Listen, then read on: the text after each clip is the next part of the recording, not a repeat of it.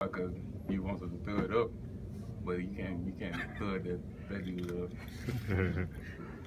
You end up tackling him then? Huh? You end up tackling him on accident? Nah, we usually get that little bit for arm tackling. Are you satisfied with where the team is right now? Nah, we can't be satisfied at this point because we're just a game away from losing to everything. So try to keep our head straight. DARON, since the Texas A&M game, you guys went down 14-13. Since that time, you guys have given up 3 points. Did the defense come to the sideline after Texas A&M and get together? Because the last 2.5 games, you guys have been unbelievable.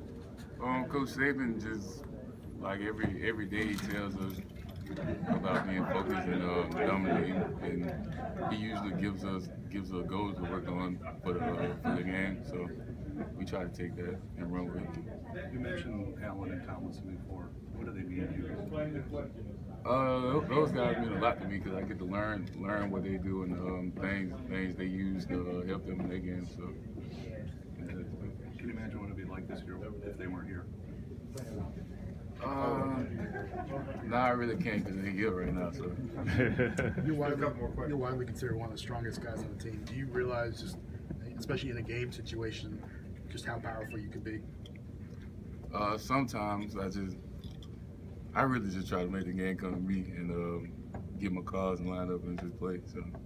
What do you have to say when an LSU player says that you're scared of playing that running game, especially after you dominated them? Oh, they said that after? Yeah. There's nothing we can do about that. You still remind Sean and Hamilton about your touchdown? Nah, not recently, but I'm gonna get another one though. Yeah, I'm telling about it. All right.